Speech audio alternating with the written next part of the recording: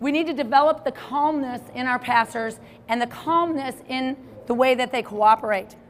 Because as you add these seams, they need to be working together. No offense. You can't take offense if somebody's getting in your way. You just work that out later. So we're working on seams.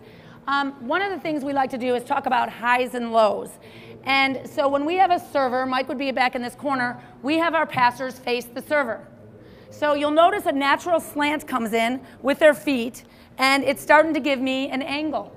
Okay, and this was Ron Arendz years back had brought this concept up to me about his defense, but I thought it worked really well into passing. And if they put their arms out, get down into like a passing position, put your arms out.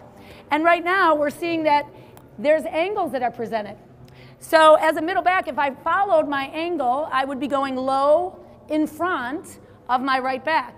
My right back is taking high behind, and we're kind of getting what I would call a closet door. You know how they move this way, and you start to get here. And your natural angle is, I'd have you face them just a little bit, you're going short in front and you're going deep. This helps in the fact that, you know, if this is my left side hitter, she is definitely being able to take anything deep, so she's not being pulled back. She can go ahead and cover her, and she can scoot out for the position. Now, Mike, go ahead and test a couple of these out.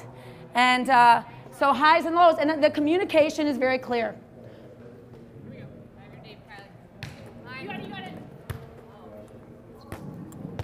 Have your deep, Kylie. Short, short, short, short.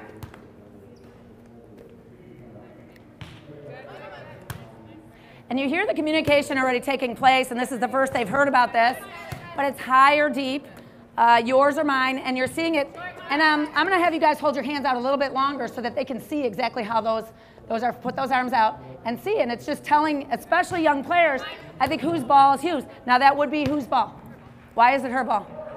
Because it's deep over her right shoulder.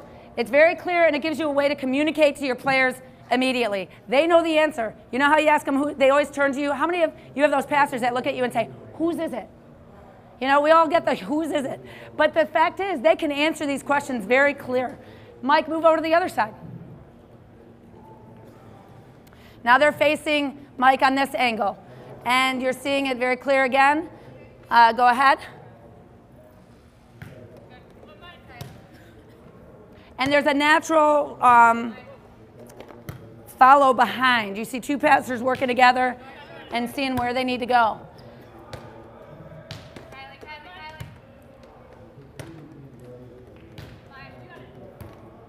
Oops.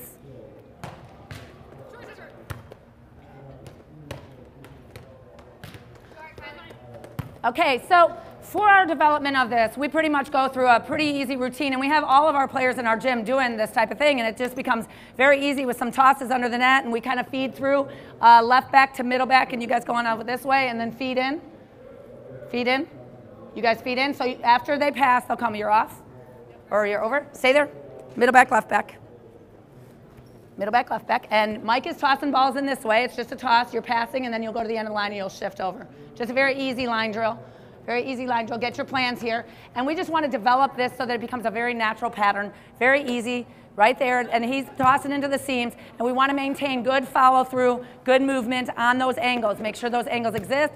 They call it. They're communicating every time. High, low, and get spacing. Get spacing.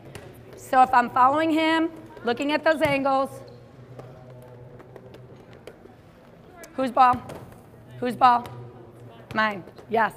And we call it out, and we find that this is a very easy thing to do. It's very clear. Hustle over. That's right. Short. There you go. Way to talk, Kim. All right. Shift over.